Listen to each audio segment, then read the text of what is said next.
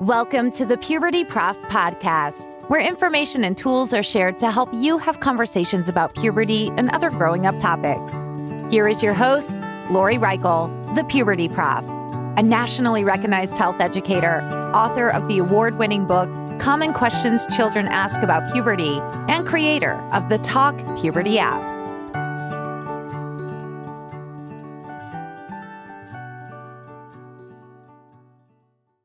Hi, and welcome to the Puberty Prof podcast. I'm your host, Dr. Lori Reichel, the Puberty Prof. And this episode is the trivia game for the fall series of 2022. Basically, what happens for every series of the podcast is that there are a total of 13 episodes that go into a series, and they end with a trivia game. So if you started listening in January of 2021, you will note that this is the 6th trivia game, and it will cover the information that was shared in episodes 66 to 77. Those episodes are the ones that were part of the fall series. And how this will work is I will state a statement or question in a multiple choice or true-false format, and you get to guess what the correct answer is. I will say each statement / question 2 times, and then I'll pause before I explain the correct answer. So let's start. And even before I start, let me remember, though, to remind you that if you want to watch this game, this trivia game for the fall 2022 series, if you want to watch it, you can go to the YouTube channel, and I'll make sure that there's a link in today's description for this episode. So, question number 1. The NSES stands for A, the National Sexuality Education Standards, B, the National Health Education Standards, C, the Not So Exact Sexuality Standards, or D, all are correct. The NSES stands for A, the National Sexuality Education Standards, B, the National Health Education Standards, C, the Not So Exact Sexuality Standards, or D, all are correct. And the correct answer is dun, dun, dun, dun, A, the National Sexuality Education Standards. And these standards are what the fall series was based on. In episode 66, which was titled Tools to Understand What is Age and Developmentally Appropriate Sex Ed, Nora Gelperin joined me to talk about how these standards were created. So if you want to have some background to them, listen to episode 66. As a reminder, episodes 67 to 68 are covering information found from those standards, and that includes this trivia game. Question 2. Providing consent starts during the teen years. Providing consent starts during the teen years. True or false? And the correct answer is false.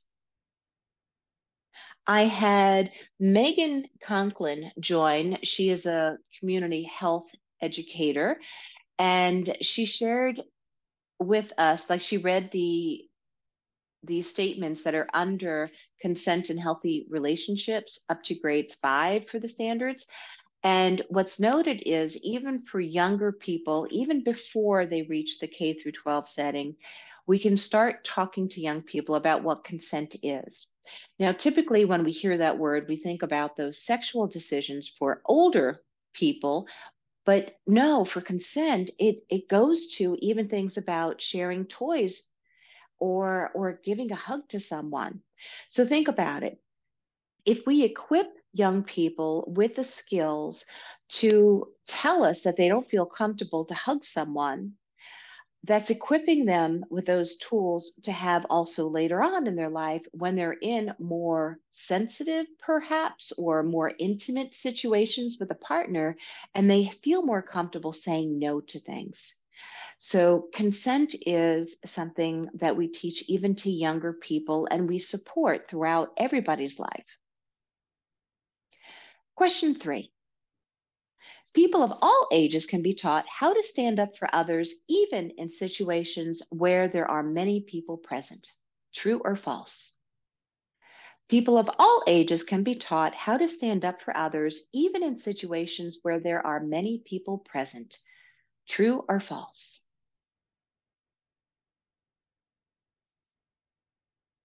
And the correct answer is true. Mike Domitz, sorry, Mike. He is the founder of the Center for Respect.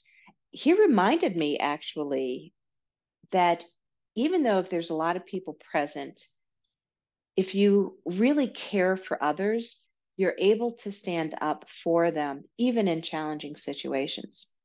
I was wrong, and he corrected me when we were talking with one another in episode 68, because I had said, isn't there something about the bystander effect? And the more people that are present, the less likely somebody is going to help someone. And he corrected me to say, no, Lori, think about it, that if you care for a person, it doesn't matter how many people are present. So it's about teaching people how to care, not about how many people are present. So I really appreciated that he gave me that perspective. Question 4. There are only 2 variations of people's human reproductive systems. True or false? There are only 2 variations of people's human reproductive systems. True or false? And the correct answer is false. I know that some of us think of what we learned in science class, that there's the female reproductive system and the male reproductive system. Yet it's really nice to know that in the year 2022, we acknowledge that not everybody is born the same way. There are some people that are born with one testicle. There are some people that are born with other body parts or combined parts. And in episode 69, Tess Vanderhaeg actually talked about that, everybody's bodies are different. We have some similarities, but we attempt to support that. When we teach young people about the reproductive systems, we say, like, this is parts that most people have or most boys have. Like, we're trying to be more inclusive because there are variations. Question 5. What are some puberty concepts recommended to be taught to young people up to grade 5? A, how puberty prepares people for the potential for reproduction. B, how to maintain one's personal hygiene. C, the role of hormones in human sexual development. Or D, all answers are correct. Let me say that again. What are some puberty concepts recommended to be taught to young people up to grade 5? A, how puberty prepares people for the potential for reproduction. B, how to maintain one's personal hygiene. C, the role of hormones in human sexual development. And D, all answers are correct. And the correct answer is D. They're all correct. And I actually went over that in episode 70 because I am the puberty prof. And some of the basics of what we do teach young people is that that puberty prepares people for reproduction. Like, our bodies start going through these changes that if one day we choose to and are able to, we can reproduce. That's a lot of children even ask, why do I have to go through this? And it's basically we go through these pubertal changes to become more adult-like, and that includes those reproductive parts. The aspect about maintaining hygienic habits, how to do that, yes, that's another thing we go over, because as our bodies are changing, as well as our emotions are a little different, and mentally we're growing and all, we need to note that we're becoming more independent, and we also have more hygienic needs. For example, dealing with more body odor. And then regarding the whole role of hormones, we do talk about that with young people. And what I like to share with them is that, sometimes when we get moody, that is because of hormones. Sometimes the hormones are released and it's challenging because it's such a higher level of hormones that are released during puberty for those changes. So again, we do cover all these concepts for young people when we're teaching them about puberty and other growing up topics. That's what's recommended. Question 6. What is one of the heads of the three-headed monster Dr. Simmons Schneider referred to regarding brain development? A, anxiety, B, anger, or C, stress, D, all are correct, E, none are correct. What is one of the heads of the three-headed monster Dr. Simmons Schneider referred to regarding brain development? A, anxiety, B, anger, C, stress, D, all are correct, or E, none are correct.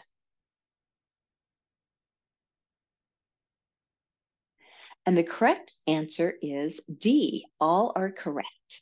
And Dr. Gina Simmons, she was on episode 71 to talk about how during puberty, we sometimes think it's other body parts that are changing, yet it also includes the brain. The brain is going through this rapid growth in which it's not totally done with its growth process until about ages 24 to 25, although cells are continuously, growing throughout our body. But she reminded us that during this time of these pubertal years, that young people need to be provided with tools to help deal with anxiety, anger, and stress. I mean, their bodies are changing, they're getting more responsible, so these feelings are part of our lives, and we need to equip them with tools for coping. Question 7. Gender identity and sex assigned at birth are the same thing. True or false? Gender identity and sex assigned at birth are the same thing. True or false?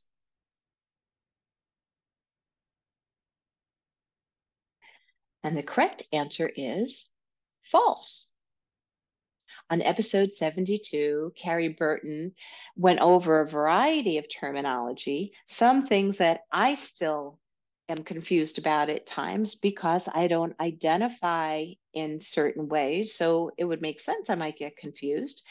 And we talked about how the sex assigned at birth is basically how you're told, or like when you're born, like people look at your body parts and they're like, oh, you have body parts that look like a girl or a boy. So that's the sex assigned at birth. That's the how your biology at birth. And then gender identity is about how you identify as a male or female or on a spectrum. So they are two different things. Question 8. Teaching children to identify trusted adults for talking about basic sexuality concepts, including sexual orientation, is one skill noted in the National Sexuality Education Standards. True or false? Teaching children to identify trusted adults for talking about basic sexuality concepts, including sexual orientation, is one skill noted in the NSES. True or false? And the correct answer is true. Thanks to Gina Lepore. She was on episode 73. She talked about the need for us to help young people identify those trusted adults in their lives.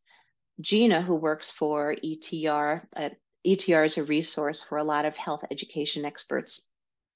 But she reminded us about, like parents and other caretakers are some of those trusted adults for young people to go to.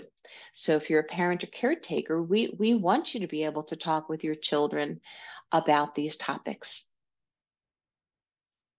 Question 9.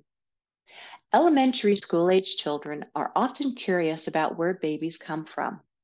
True or false? Elementary school age children are often curious about where babies come from. True or false? And the correct answer is True. Basically, that's reproduction basics. And as Miss Anita Sheffer, she's a returning guest to the Puberty Prof podcast, as she explained in episode 74, that yes, younger children usually are curious about where babies come from. She has two daughters, and if I recall correctly, she did share with me that, yeah, they were curious about it because it is like, how did that baby get in there? It's one of those natural curiosities. And some science lessons in elementary school go through reproduction. So they don't go through the step by step for what people do, but it's more about there's a part from somebody that has an ovary or ovaries, and then a part that comes from somebody that has a testicle or testicles. Question 10. Which skill is recommended we teach to young people to help them stay well? A, washing their hands for 10 seconds. B, washing their hands for a full verse of the Happy Birthday song. Happy birthday to you. C, turning the water off with their clean hands. Or D, all answers are correct. Which skill is recommended we teach to young people to help them stay well? A, washing their hands for 10 seconds. B, washing their hands for a full verse of the Happy Birthday song. C, turning the water off with their clean hands. Or D, all answers are correct.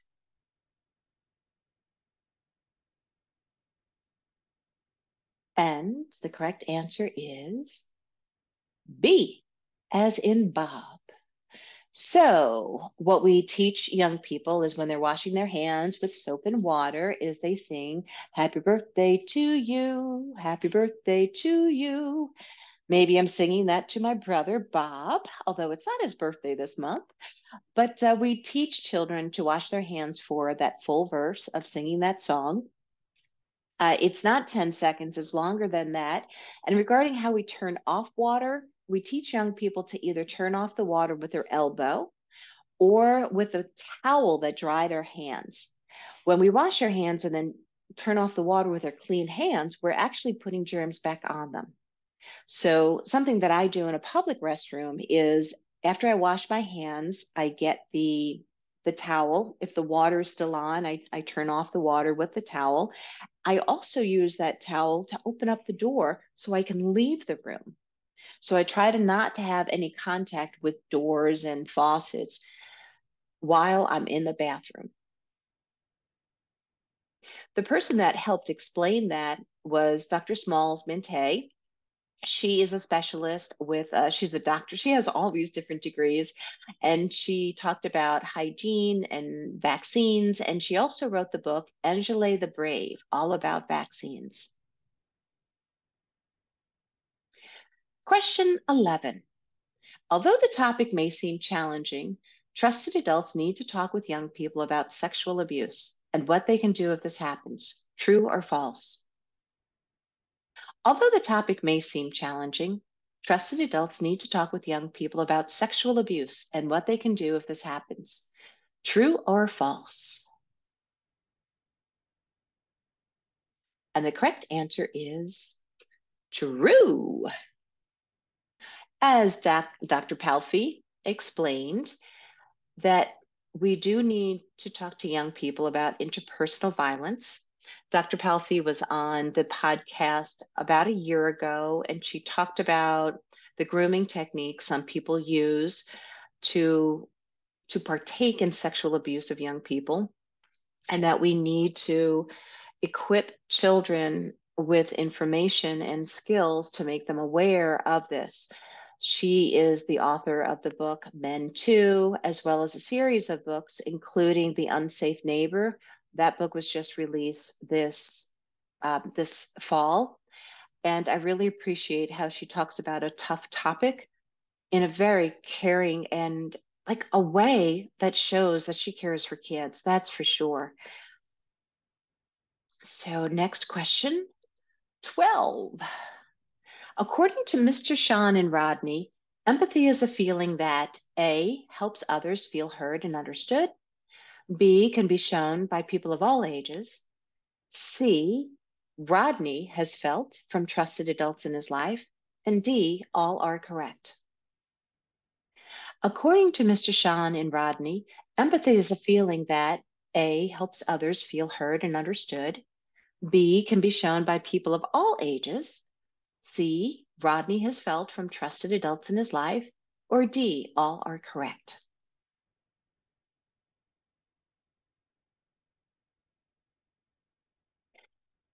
Now, if you haven't listened to this episode, please do, yet watch it too on my YouTube channel.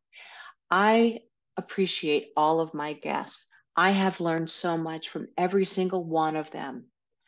I do have, though, a special place in my heart for episode 77 because Rodney was with Mr. Sean, and Rodney is a puppet. And I just had a really fun time talking with him. And Rodney did say that he did feel empathy when he talked to a trusted adult about something that happened in his life. Empathy is also something that helps others feel heard/understood and can be shown by people of all ages. We can teach this to young people about how to be empathetic. So all answers are correct for answer 12. And if you're wondering, isn't empathy and sympathy the same thing? No, empathy is really just sometimes saying to someone, oh, I don't even know what to say. That seems really hard or challenging. I'm so sorry. And being with them. Last but not least is question number 13. I have 13 questions in all these trivia games because 13 is such a great age in my eyes. I love talking to young people about all those changes, and a lot of them occur before age 13, and they're being experienced definitely by at that time. So, question 13 is items that help parents and other caregivers talk with young people about puberty and other age-appropriate topics are A, the Talk Puberty app, B, the book titled Common Questions Children Ask About Puberty, C, the Puberty Chit Chat cards, or D, all are correct. Items that help parents and other caregivers talk with young people about puberty and other age-appropriate topics are A, the Talk Puberty app, B, the book titled Common Questions Children Ask About Puberty, C, the Puberty Chit Chat cards, or D, all are correct.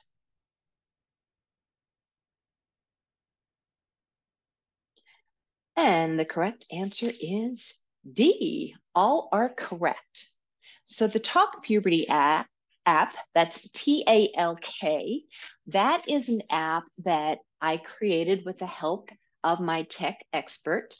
And it's basically questions. They're put into categories, and a parent or other caretaker can sit with a child and go through questions. And in most sections, a simple age-appropriate answer is provided. So children can even make fun of the questions if they want to. I'm fine with that. Yet the app is a cue to action to help people talk. There's a slight charge to download it, so upon using the app, you're not interrupted and nothing inappropriate appears. I would never want that to happen.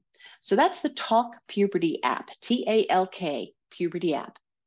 The book, Common Questions Children Ask About Puberty, was created from when I collected all these questions that children have asked me in the past about puberty and other growing up topics. So I put them together in a book, and this book has won the Mom's Choice Award as well as 2 other awards. And the questions are there as well as age appropriate answers. And the back of the book is the Puberty Chit Chat cards. And you can also purchase those at my website, pubertyprof.com.